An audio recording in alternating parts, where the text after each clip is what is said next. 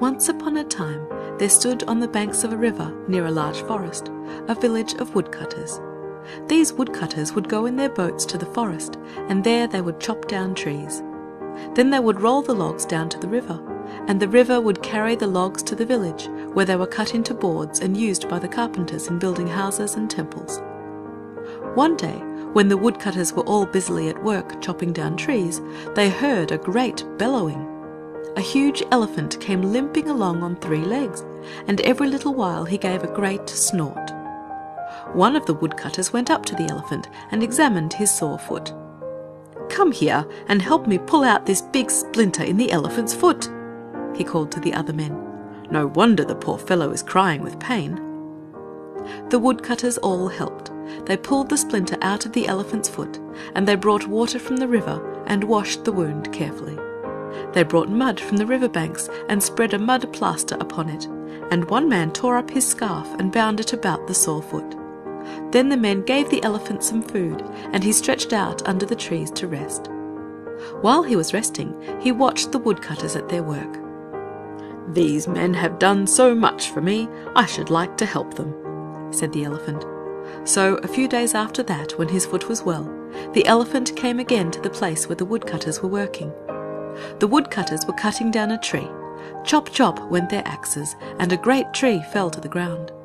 Then the elephant took the log and rolled it over and over until he had pushed it into the river. "Why, our friend the elephant is helping us with our work!" exclaimed the woodcutters. Every day the great elephant came back. Sometimes he would pull down the trees and roll them to the water. Other times he would carry the tools for the woodcutters. And every day the woodcutters fed him morning, noon, and night, and gave him fresh water to drink.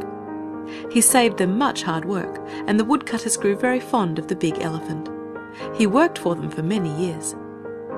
Now this elephant had a young baby elephant who was white all over, and he was very beautiful indeed. When the old elephant saw that his baby elephant was strong enough to work, he said to himself, "I must take my son to the woodcutters, for I am getting old, and I am no longer strong. He can learn to do my work and be of service to them." So the old elephant said to his son, "White elephant, now that you have grown large and strong, I want you to help my friends the woodcutters. One day, many years ago, when I had a cruel splinter in my foot, they pulled it out for me and bound me up and gave me food. I have tried to repay their kindness by serving them each day, and each day they give me food and water and are most kind to me. They are my friends, and I wish now that you would be friendly with them also." So the old elephant took the white elephant to the woodcutters, and soon the white elephant learned to help them just as his father had done, and they fed him and treated him kindly.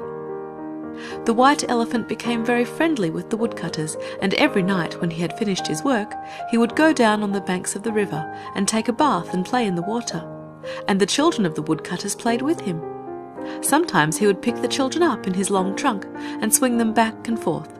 Sometimes he would pick them up and put them on his back and give them a fine ride, and sometimes he would lift them up into the branches of the tall trees. When it was very warm, he would wade out into the water and take a bath, and often he would take a deep drink of water and then let it out upon the children like a shower bath. The children loved to romp and play with the white elephant, and he loved to play with them. One day the Rajah of the country came down to the river, and when he saw the white elephant working for the woodcutters, he ordered his men to stop while he watched the elephant. Then the Rajah said, "I wish to own that elephant, for I want to ride upon him myself. He looks so very kind and gentle, and he is very beautiful." So the woodcutters had to sell their friend the white elephant to the Rajah. He paid them a very large price, and then the servants of the Rajah led the elephant away. But as he left the forest, he gave one last look at his playmates, the children, as though he was sorry to say goodbye to them. The Rajah was so very proud of his beautiful white elephant, he had made for him a robe of crimson velvet embroidered in gold. On his back, the white elephant carried a throne of gold covered by a gorgeous canopy of cloth of gold.